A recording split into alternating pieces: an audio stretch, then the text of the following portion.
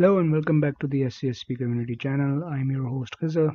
Today the tool that we are going to be looking at is an OSINT tool.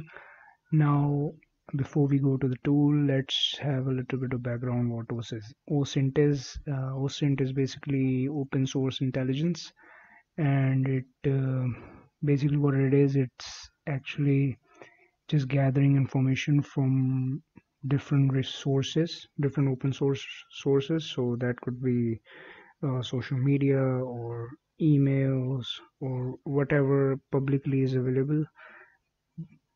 If you're gathering information that is present on these publicly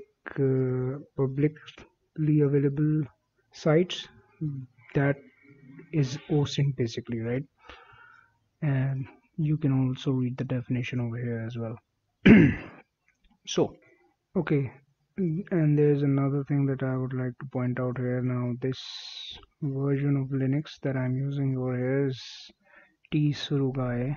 Now this version of the Linux is particularly famous for OSINT. If you are into OSINT searches, you have a lot of pre-installed tools over here. So this particular version of Linux is known as the Tsurugai. Is your thing if you wanna be doing OSINT related stuff, or it's also used for digital forensics as well, or malware research for that as well, right? So without further ado, let's move on to the tool. The tool that we're going to be looking at today is an OSINT tool, and it's called Buster. Now Buster is a tool which is actually used to get information on email IDs, right? It is a tool which is used to generate and verify emails and return information associated with them, right? And we're going to see the use of this tool right now. So you've got different flags over here. So we're just gonna go ahead and type this command, right, that I already had typed. Let me go ahead, go back. There you go. So what we're doing in this command right here is we have given a -e flag over here.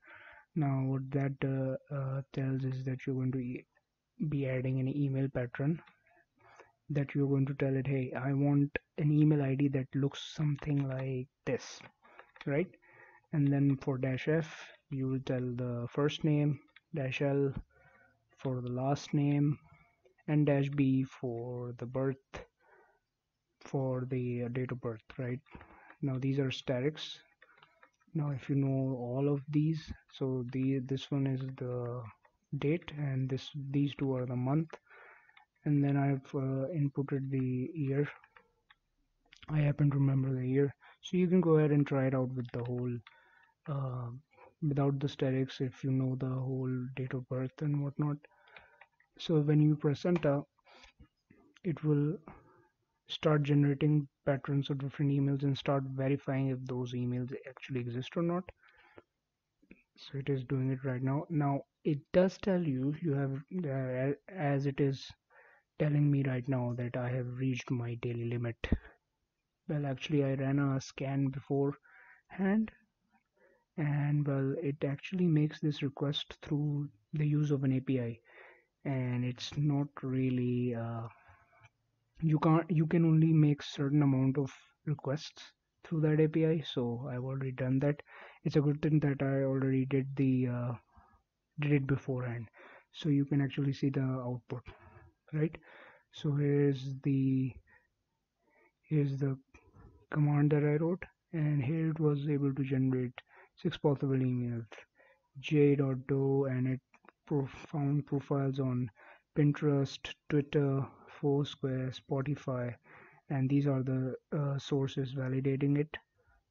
And then another pattern of the same email, or it's another pattern, right? The pattern that I provided it's actually generating emails based on this pattern right here. So this one, it was able to find it on Twitter, and it is validating through all of these sources. So this is how this tool works. Is basically, if you have any email ID that you would like to know if it exists based upon uh, parameters like first name, last name, or and date of birth. So you can go ahead and use this tool, and that's pretty much it for this tool. And if you enjoyed the video, please do like and share, and of course leave a comment down below if you happen to have any questions. Thank you. That'd be it.